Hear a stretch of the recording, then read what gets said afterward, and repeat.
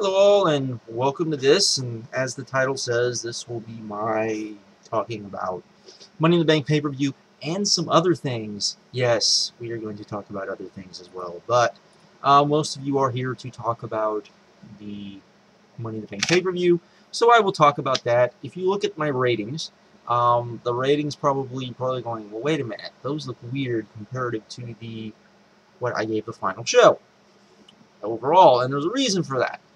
The wrestling on this was good for the most part, and most of the matches were pretty good.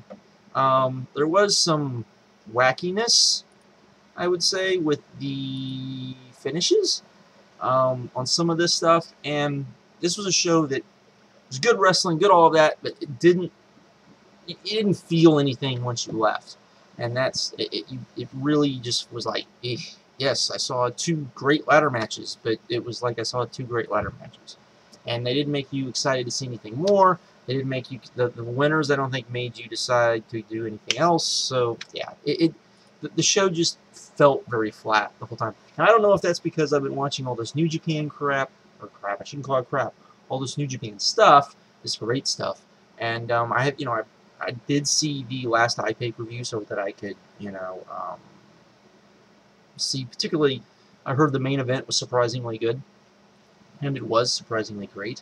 That was a New Japan B show, this last iPay-per-view, and it was still, I would say, better than this show, and it was a B show. This is how good, and I know people are like, they hate people coming on here and bitching about New Japan. But folks, I'm telling you, if you want to see some stuff, go watch the next iPay-per-view from New Japan. I will talk about that later because that show is sick, and New Japan right now is beyond sick. But we will talk about that later. Anyways, first match we got to see was the pre-pay-per-view match, of course, which was The Shield, Roman Reigns, Seth Rollins taking on the Usos. This was really good. They gave them time. They let them go out there. The Usos are good. They went out there and they were in there with, Seth Rollins, who's great, and, Roman Reigns, who he himself is not all that good, except that he looks the part and he acts the part. His wrestling's not there. I still love the dude because he is one of those guys who you look at, he looks like a badass, he acts like a badass, and his wrestling's not there, but everything else is, and you can kind of look past that because if he's in there with people who are good, he's good enough to where he can get by, and it works out really well. This match was great. It started, crowd was kind of like, this, who cares? It's the Usos. And then there's a spot, and everyone jumped because they thought the Usos might win, and it got crazy after that. And we had a "This is awesome" chant. I wouldn't say this was awesome, but this was pretty freaking cool to see. This probably got, this was a long match, which we usually get with Shield matches. It was a lot of fun to watch. Really enjoyed it. You were in Philly, they're going to enjoy stuff like this. It was good stuff. Then they start off, surprise, surprise, with the World Title Money in the Bank winner. One thing I will say, and just people comment, people, get on my Twitter, tell me what you think on my Twitter. I don't care. But they do the World Title Money in the Bank match, then they do the WWE Title Money match. Should they still maybe do a match at WrestleMania, Money in the Bank, where it is a different briefcase where you can do either title, and that be the ultimate wild card where you can cash it in on any title, unlike the other two. Just curious, wondering what other people think. I think that would be okay. Would it be overkill? I don't know. This match was really good. I like Damien Sandow, him winning.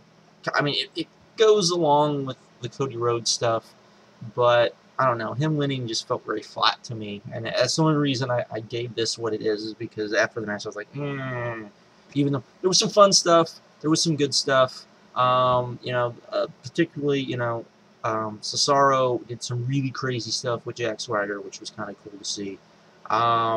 I don't know what they're going to do with those guys, with the Shield being heel-ish, and, maybe you can, you know, turn. I don't know. I don't know. I think they would have good matches because of CESARO, but who knows? Anyways, but yeah, match was really good. A lot of good spots, what you would expect. There you go. Then we got Curtis Axel versus The Miz. It was okay. Then we got AJ Lee versus Caitlyn. Not as good as what their other match was. This was, wasn't horrible, but still, it was your basic Divas match, which isn't very good. Then we got Ryback versus Chris Jericho. Ending to this was weird and sucky, and yeah. Match was okay, but the ending was just not what you would expect. And then we got that ending. We got one messed up ending with another messed up ending. Del Rio versus Del Rio versus Dolph Ziggler. Another fuck finish. This was a piss you off fuck finish because they were having a really great match, and then they did this stupid ass fuck finish, and you're like, fuck. And yeah. Then we had John Cena versus Mark Henry. They had I would almost say, really good match. You know, John Cena can do what he can do really well. That's what he needed to do in this match. Mark Henry can do the big, strong monster really well. They went out there. They did that. It was basic. Wasn't great. I thought it was really good.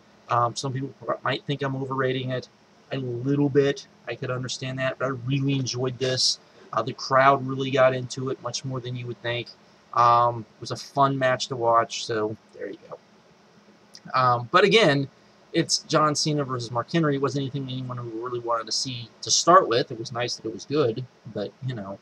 And, you know, yeah. And then we got the main event, which was nice to see. You know, though I will say, unless you're going to do something, a big surprise in the main event, you know, in the All-Star and the World Title Money in the Bank match, I don't know about putting on last. I think you could have put on John Cena and Mark Henry. Now, could they have went on after this match? Probably not. That's probably what they were thinking. But, and I understand that. But this was great. No question about it. Randy Orton winning. I don't hate on Randy Orton as much as other people do. I think Randy Orton's really good. I think he's great, actually. When he goes out there and actually can show what he can do. I mean, when he's in there with people that can work and who he doesn't feel like, why the fuck am I in here with this guy? Dude's awesome. When he's in there with dudes that he doesn't feel like he should be in there with, then the dude sucks. I mean, it's that sort of thing. And basically, if he's not motivated, he doesn't give a shit. And so they're, you know, but you know, does anyone really want to see him with the briefcase? I mean, why give him the briefcase? He doesn't need the briefcase. Much like last year, John Cena didn't need the briefcase, but there you go. Some stuff I liked in this match, you know, I liked the fact that they did the CM Punk versus Daniel Bryan thing for a little bit. The end with CM Punk and Paul Heyman was awesome. Paul Heyman getting booed in Philadelphia was something to see, and just says something about Paul. You know, I do wonder if they set up CM Punk and Daniel Bryan taking on Axel and Brock in a tag match at SummerSlam. If they did that, no, please no. But anyways, maybe I don't know. Rob Van Dam, of course, came back. He did good. You know, and he did okay. You know, I mean, he was definitely. You would think he would be the most over, but Daniel Bryan was probably the most over. Overall, it was a fun show. It was a really good show, but I felt like, you know, especially during the middle part of the show, I was just like, will this end? And then John Cena and Mark Henry happened, and I was like, that was pretty good. But the middle of the show, I mean, and I understand that, you know, back when they did 2 Elimination Chambers at Elimination Chamber, you know, those matches were so long, the 2 of them, that they took up most of the pay-per-view, and you had maybe, you know, and the middle of the show was usually not very good. and I would always, you know, kind of give them a pass because, it's the middle of the gym. On this, though, it was just like, I don't know. It was just something, and there was a hot crowd. It just felt like something was missing. And again, maybe it's because I've been watching so much New Japan, and, you know, their stuff is just awesome right now. Maybe it was that. I don't know. But I just wasn't feeling this pay-per-view. You know, the two Money in the Bank, they're really good and they're great. But they're nothing I don't think you need to see, per se. But they are, you know, there's something to see. But it's nothing that's going to, like, I don't know. And there's a couple of spots in both of them that we'll probably see again. Because it's that type of thing. But anyways, let's talk about New Japan. Because, yes, New Japan makes me much happier. I know it doesn't make a lot of people happier, and I'm sure a lot of people are turning it off now. But, we do have an iPay-per-view coming up next weekend. This show is stacked. This show is beyond stacked.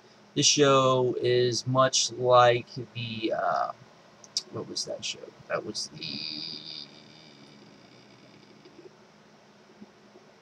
the pay-per-view 2 pay-per-views ago, which was a stacked show, which turned out not being as good as it probably should have been, because it was probably too stacked of a show. This might have the same issue, but there is stuff on here that, I don't know, if Jito and Jado can kind of, if they kind of go, okay, we booked this super stacked card and it didn't quite come off the way it should have. So maybe if we do, we'll see if they can book this maybe a little better. Because on paper, this should be like one of the best shows of the year, bar none. There are the top 3 matches on the show are crazy, I tell you. You got, you know, your opening 8-man, which is it'll be okay probably. You have the junior tag of Alex Kozlov and Rocky Romero taking on Taichi and Takamichi Inoki, which will probably be, again, okay. You have your IWGP Tag Titles match, Kojima and Tenzan taking on Yano and Izuku. That will be maybe, I don't know. I have no interest in that match. Now, then we have Tanaka taking on Naito. That should be good, I would hope. We have La Sombra taking on Nakamura. That could be good for the IWGP Intercontinental Champion, which La Sombra won in New Japan, or in Mexico. That should be good. We have a 6-man, or an 8-man, kind of, you know, more of a storyline match. Prince Devitt's crew taking on New Japan. You have Captain New Japan, Jushin Thunder Liger, Makabe, and Tanahashi taking on Bad Luck Fale, Tama Tonga, El Terre, and Karl Anderson. That could be real fun. I doubt it's going to get a lot of time. The matches that I would say probably shouldn't get a lot of time is this one. The IWGP Tag Title match, which it probably will, but it really shouldn't. Kozlov, the Junior Tag Team Title match, again, shouldn't. Oh, I skipped a match. I skipped what could be a really awesome match, because if you've watched the last 2 pay-per-views, and the tag teams they've been in, these 2 guys have put on a good match. It makes you want to see this match, which is Ishii taking on Suzuki. That could be a lot of fun. Even if it's short, it's their first match, so it could maybe be short. Still should be fun. Then you're gonna get the rematch, Goto versus Shibata. That should be, if it's anything like the last 2. And remember, the first one had the fuck finish, and it still was fun, awesome. And then the last match was just insane. This is the rubber. If you were before they announced G1, what's the G1 you ask? You will find out if you don't know. I would say Goto was going to win this, but after they announced the G1, Shibata could win this. He could. I could see him winning this, and then maybe losing in the G1. Maybe we'll see. Then we have Nagata taking on Sakuraba. Yes, that's Sakuraba. That match should be a whole hell of a lot of fun as well. And then the main event, Okada taking on Prince Devitt, which should be, if these guys get any time whatsoever, should be fucking amazing. You have 2 matches on here, which could be match of the years. You have some other stuff that could be really good. It's really going to depend on how much time, how they book it, all that sort of stuff. But it looks like it's going to be a fun iPay-per-view. It's next weekend is when it will begin to air. It's $25. Definitely worth the money, I would say. Worth checking out. And then on the last iPay-per-view, they announced the G1. Now, if you don't know what the G1 is, the G1, if you've stayed this long, I think you've. But if you don't know what the G1 is New Japan's tournament, which TNA based the Bound for Glory series on. They do it every year. For the most, usually they do Block A, Block B, 2 blocks. Within the 2 blocks, they do a round robin, and then the winner of the 2 blocks within the round robin tournament takes on the winner from each block, and you have your champion. And the champion looks like he will face, or the winner will then face whoever the champion is at Wrestle Kingdom. It looks like. It may not be that way. It's kind of a Money in the Bank deal. They kind of change it every year, so it just kind of depends on how they're going to do it. Now, the 2 blocks, and this is what's important. We're going to talk about Block B first. You have Tenzan, Naito, Nakamura, Yano, Takahashi, Suzuki, Shelton Benjamin, Karl Anderson, and Kota Ibushi. It's good to see Ibushi in here. He's a great high flyer. Now keep in mind, like I said, it's round robin, so all of these guys are going to take on each other. So yes, you are going to get Ibushi versus Nakamura. You're going to get Nakamura versus Suzuki. You're going to get Karl Anderson versus Tenzan. You're going to get all of that. Now, how are they going to be? We don't know, because, I mean, usually they're booked pretty even-steven, so there's not like a breakout winner, usually. You never know, though. But yes, you're going to get all of those matches within this tournament. That's not a one-night tournament. It takes place over I think, a couple of weeks, I think is how they're doing it this year. But the next iPay-per-view, and maybe the next 2 iPay-per-views, will be the finals of this. Now let's talk about Block A. The Block of Death. The Block of Amazingness is what I would call it. You have Tanahashi, arguably the best wrestler in the world. You have Makabe. You have Goto. He's pretty damn good. Kojima. He's pretty damn good. You have Okada. Yes, within this you could have Okada taking on Goto. You could have Okada. You're going to have Okada taking on Tanahashi again. Not too bad. You have Ishii. You have Lance Archer. You have Davey Boy Smith Jr. So yes, you'll have Lance Archer and Davey Boy Smith Jr. taking each other on within this. You have Prince Devitt.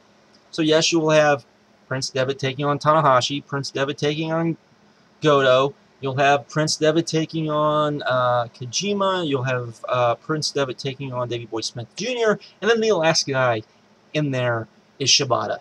So yes, within this, we will get Shibata versus Tanahashi and Shibata versus Goto again. And we will get Shibata versus Okada. We'll also get Shibata versus Davey Boy Smith Jr., which could be awesome. It could be. I know people don't think so, but it could be really good. That's what you could have here. Now, last day, like I said, might be the last day of the tournament, which usually going into the tournament, there's a bunch of guys bidding for it, and then you're going to get the finals on that. What they'll do is everyone will wrestle once, and then the 2 final guys will wrestle again. They may do the last 2 days of the tournament on iPay-per-view, so that could be interesting. So yes, I'm looking forward to this. I'm looking forward to this in such a big way. If I were to guess who was going to win, maybe Nakamura. I would like to see Shibata win myself. Storyline-wise, it might make sense for Prince Devitt to win by a dirty underhand foreign-ish axe. I could see that. But, and him win the tournament. So, really, it's kind of, you don't know. There's not a clear-cut winner. Tanahashi could win it again, set up, you know, Tanahashi versus Okada at Wrestle Kingdom. Lots of stuff. Lots of awesomeness. Yes, yes, and yes again. So anyways, I've yapped on here enough. definitely check out the New Japan stuff. Like I said, next weekend's iPay-per-view should be awesome. The shows are relatively cheap. The shows have been awesome for the most. I mean, the worst show they've put on, I would say, is still better than all but maybe 2 shows the WWE and TNA have put on this year. Well, maybe 3. Maybe 3. Yeah, it's that good of stuff. I mean, it's just that good. Yes, there's Japanese commentary. Yes, I know some people don't like the Japanese commentary. Hopefully, at some point they fix it. But if you just want to watch some really good wrestling, I would definitely recommend checking this out. Looks like it's going to be an awesome show. G1 looks awesome. So awesome. I'm so geeked out about G1. It's not funny. But anyways, with that, I'm out.